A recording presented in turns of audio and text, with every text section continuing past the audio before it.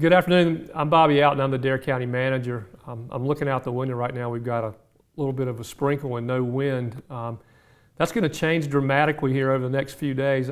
I'm on now to tell you to please be mindful, keep your eye on the weather channels, keep an eye on our websites, make sure your weather outlets, you know what's going on. We have a Category 4 storm that's going to hit North Carolina. Probably hadn't had a Category 4 storm hit North Carolina since Hurricane Hazel back in the 50s.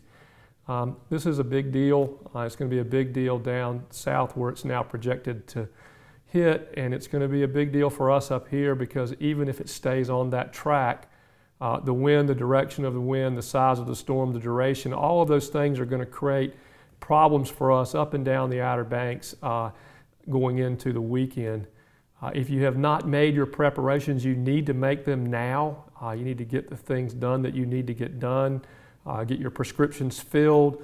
Have your evacuation plan ready. Be moving out. There may well be times over the next days when this thing comes through that we will not be able to provide services, whether they're fire services, EMS services, or any of the other county services. So if you elect to stay and ignore the evacuation, then you may be putting you and your family at risk because you may be on your own for some period of time until conditions approve where we can come out to respond. So please evacuate. Please understand this is a storm that we haven't seen before.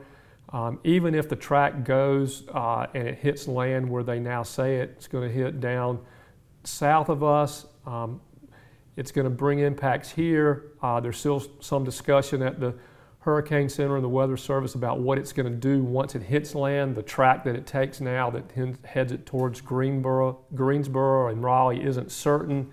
There's some possibility that it could hit land and then turn to the north after it hits land, in which case we would be getting the effects of some wind and also some drenching, 20 inches, some have said as many as 30 inches of rain. So the possibility for negative things happening here still exists. We are not out of the woods, and we urge you to take all the measures you're taking, keep an eye out, make sure you've got your evacuation plan. And if you have chosen to stay, then make sure you've got the things that you need. Stores are closing, gas stations are closing, things are going to be closing, and the time is running out for you to make those preparations. For anyone who wishes to evacuate but for whatever reason cannot, we will make transportation available to you.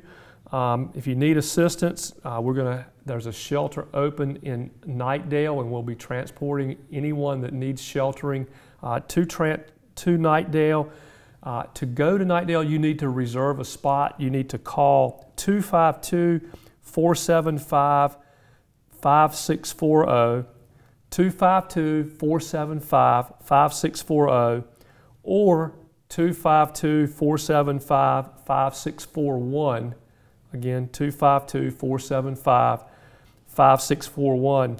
You must reserve a spot. You've got to tell us if you're coming so that we'll know to have enough vehicles and transportation available to transport you to the shelter.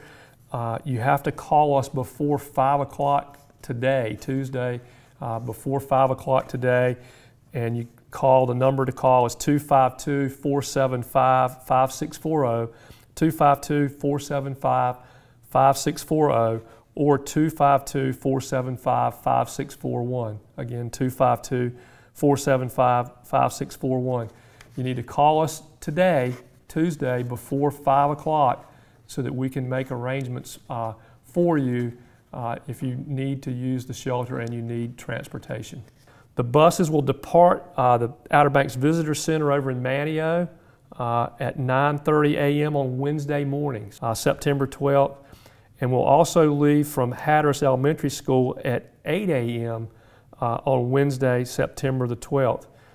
These are pet-friendly shelters. If you have your pet, you've got to have it secured in a kennel, and you've got to have your documentation that shows it's been vaccinated and all that for the kennel, for the shelter to take the pet. So again, you got to have a kennel to put the pet in if you're going to take it, and you got to have all your vaccinations and the documentation to show that before they'll take you there.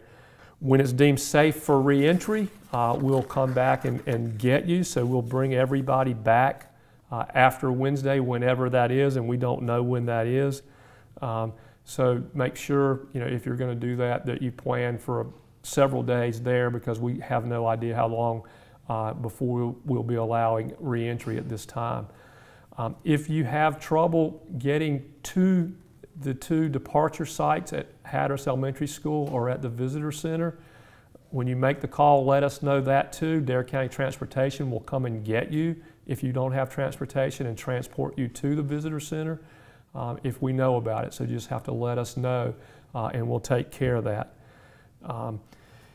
For those of you making your final storm preparations and doing the things out and about to secure your property and to leave, you can enter and leave the county unrestricted today.